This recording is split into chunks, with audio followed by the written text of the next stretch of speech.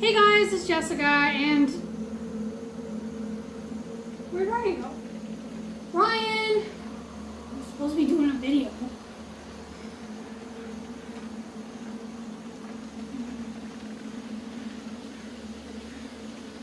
You guys see that, right?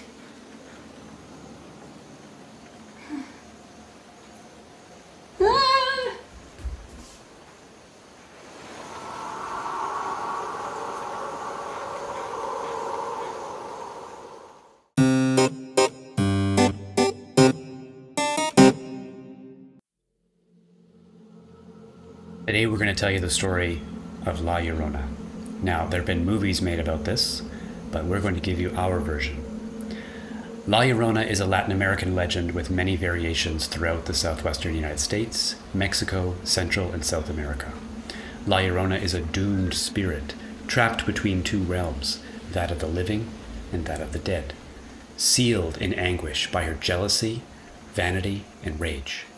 Her story is one of wisdom and warning about the peril of indulging these feelings. The earliest known account of La Llorona dates back to the 16th century. She has tormented the living for over 400 years and haunts the imaginations of children and adults alike. There are many stories told by people who say they've encountered this sad and hateful spirit, which is said to wander through forests near the banks of rivers and lakes. Her appetite for vengeance is eternally unsatisfied, and those unfortunate enough to cross paths with La Llorona find themselves devoured by her bottomless hunger, or worse. This is the story of La Llorona. What follows is a mix of several legends, with some creative license of our own mixed in.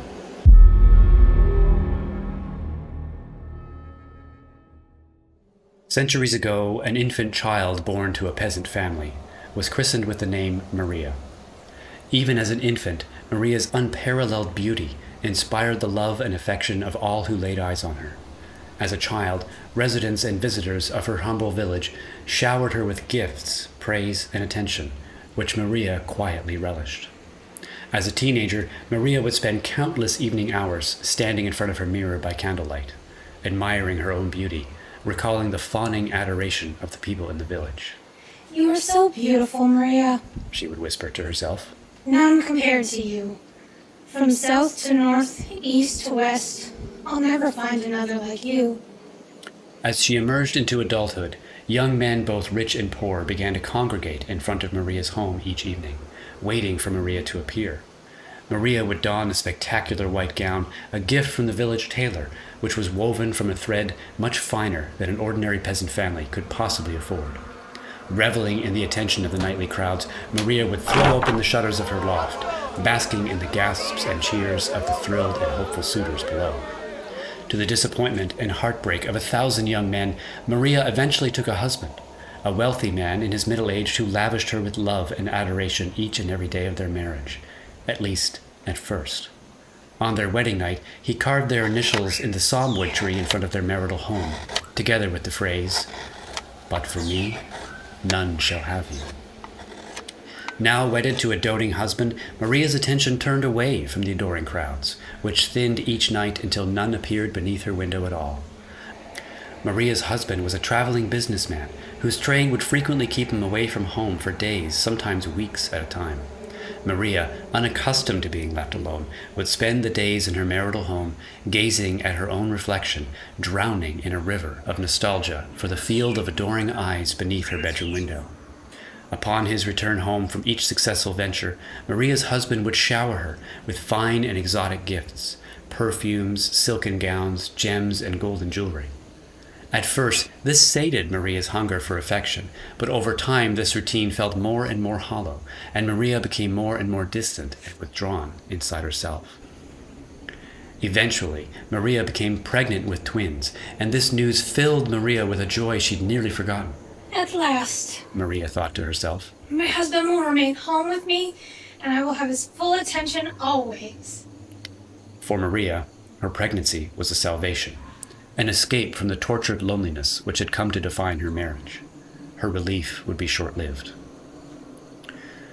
Maria bore her husband 2 twin boys. Perceiving them as her husband's anchor, Maria fiercely protected her two children, refusing to allow even friends and family to visit the infant boys. The baby carriage gifted to the family by a local shopkeep went unused, as Maria kept her children inside the home, behind a locked door, under her watchful eye. Over the ensuing weeks and months, protecting her boys became an obsession. Maria would sit at their side for days, then weeks at a time, not eating, not sleeping, until her once heavenly eyes had become dark and sunken, her body withered and frail. Her now tattered white gown had turned beige with filth. And it was all for nothing. Maria's husband did not cease his travels. Again and again he would travel to faraway places for days and weeks at a time.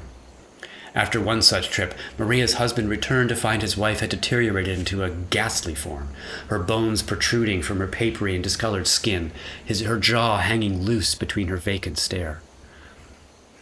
His love for her had turned to horror, and he pleaded with her to stop this obsession.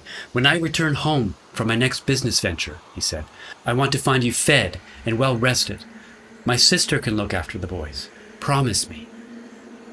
Maria knew it was a promise she couldn't keep, but she promised him anyway. Again and again she promised him, and again she broke that promise. Night after night, Maria loomed over her two children, whispering with a deepening rasp, "From south to north, east to west, I will never find another like you."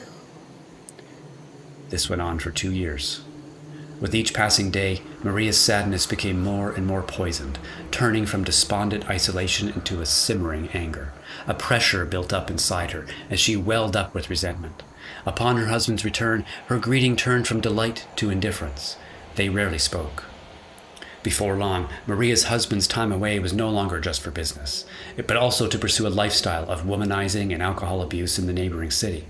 Maria's husband had broken faith with his wife. He had broken his vow to remain at her side, and he would soon shatter what was left of her human heart.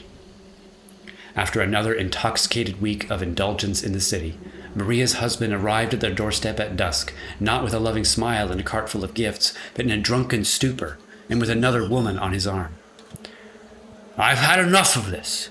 I want my children, you miserable wretch. You are unfit to care for them. Give them to me, now!" Maria's face contorted from despair into rage, and her rage boiled over with such a ferocity that her shriek sent a burst of startled birds from the salmwood tree bearing her initials. She turned into the house, racing for the two boys' cribs, dragging the unused baby carriage behind her. The walls shed their decorations as the carriage tumbled and clattered in the wake of Maria's boiling anger. "Come back here!" bellowed Maria's husband, stumbling over fallen furniture in pursuit of his wife. "I want my children! I want my boys!" The door at the rear of the home flew open with a crash, thrown by the weight of the carriage that was now holding the two twins for the first time. As quickly as the calamity started, a desperate quiet filled the evening air as Maria and her two children disappeared into the forest. Her bony knuckles white from her icy grip on the carriage handle, Maria glided over roots and fallen branches, seeming to charge forward without moving her feet. Her face was blank and expressionless, save for eyes red with fire. Guided by her unwavering forward gaze, together she and her sons wove between the trees, over the hill, and deep into the valley below. Overlooking the Santa Fe River, at the base of the valley, at the top of a steep slope leading down to its banks, there stood two mighty copperwood trees, reaching twice the height of the canopy above. These two copperwoods blotted out the moon, casting an indigo shadow over the river below. There, between those trees, Maria appeared with her two sons. Inside the carriage, the two boys cried and cried, and in the forest there was no other sound. Every bird, cricket, and frog had fallen silent, and no other creature dared move a muscle.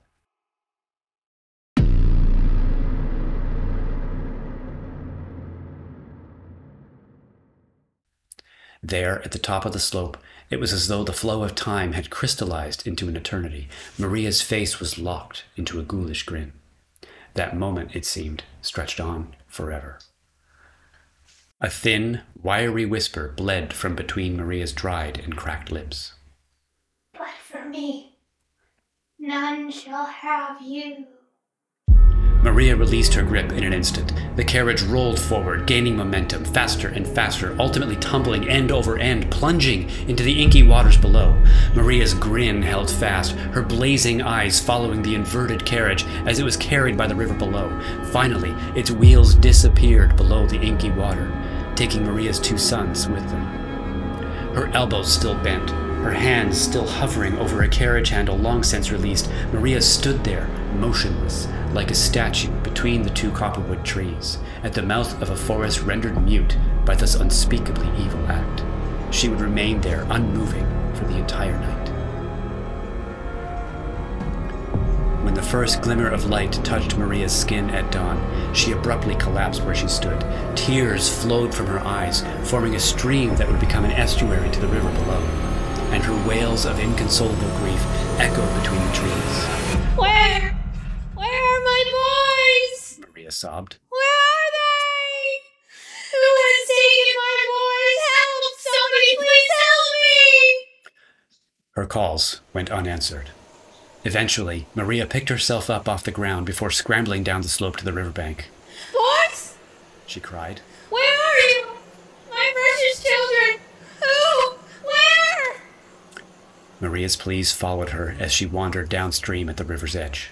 She searched and searched for her twins, growing weaker and weaker with each passing night, but her unending pleas were swallowed up by the empty forest. 9 days later, and nearly 200 miles away, a brother and sister duo were meandering through the forest at dawn, foraging for risotto flower. "What do you think Mama will make with these flowers today?" asked the brother. I hope she makes tortilla con salsa. Replied the sister. Or maybe she'll boil them and the juice with a lemon. That's my favorite. "Okay, but I want the stems," said the brother. "Cogollo is my favorite." The 2 siblings bantered back and forth like this until they emerged from the forest at the river's edge. There, in the backwater, they discovered Maria's body, floating face down. Oh, Dios mío! They cried, dropping their baskets of flowers to the rounded stones below. What has happened to this poor woman? We should get Mama and Papa! Cried the sister. Quick! We don't want what happened to her to happen to us! The pair turned to run home, but were halted in their tracks by the sudden appearance of a ghostly apparition. In the shape of a woman, draped with a radiant white gown, there appeared the broken face of a scorned wife and a grief-stricken mother. A crippling fear traveled up the siblings' spines, and the 2 children found themselves unable to move, their eyes locked on the glowing red sockets of the translucent creature in front of them. Seemingly from all directions, a voice rose up from the wilderness. It was a woman's voice, desperate and withering, emanating in a terrifying chorus from between every tree. From south to north, east to west, I will find my boys! La Llorona! The children cried. La Llorona! The 2 siblings were never seen again.